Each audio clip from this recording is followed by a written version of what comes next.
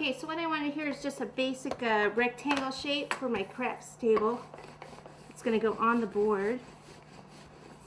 So I've got my green fondant here. Alright, so it's just going to go like from here, here, here, here. So what I need to do is take some shortening. And I'll just start with putting a little around.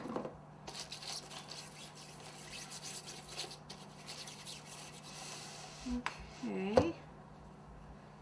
Lift this up.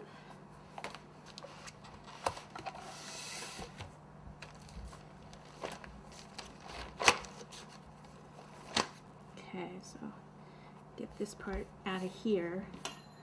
Just kind of cut around that.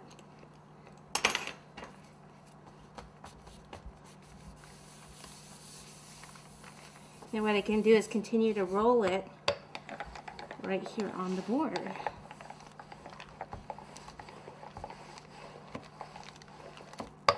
Okay, so what I'm going to do now is just pretty much get that out of there for one thing, is cut just straight line. It's a rectangle, so I can just start over here.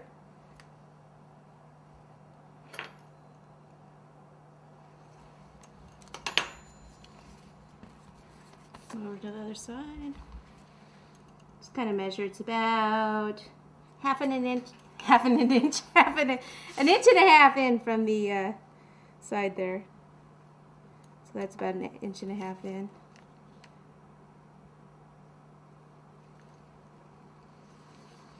Cut that, and then it's straight down here.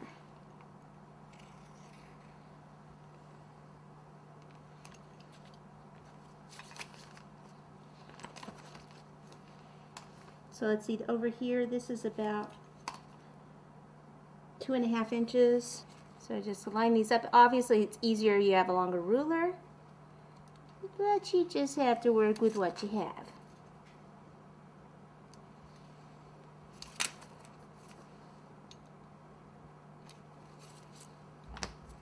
Okay, voila. Alright, now what we can do is lift this up a little bit. If it lifts up, then that means we just need a little bit more shortening down there to secure it. You could use water too.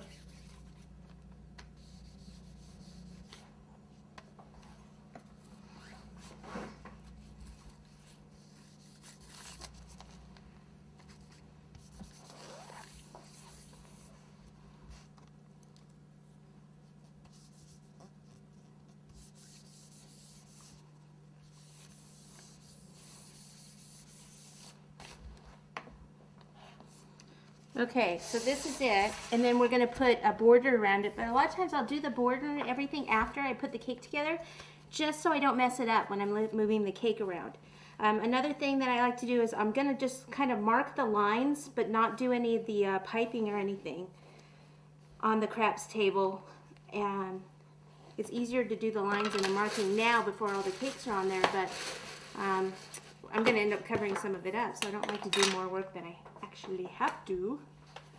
So that's kind of up to you, whether you want to just go ahead and do your complete craps table, you know, marking it with the lines and everything, or if you want to assemble the cake and then do that part.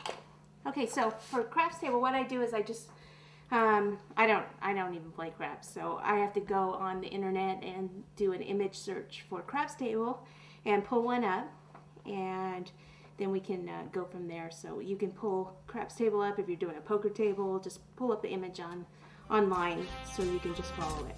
Okay, so let me go get mine. We'll be right back.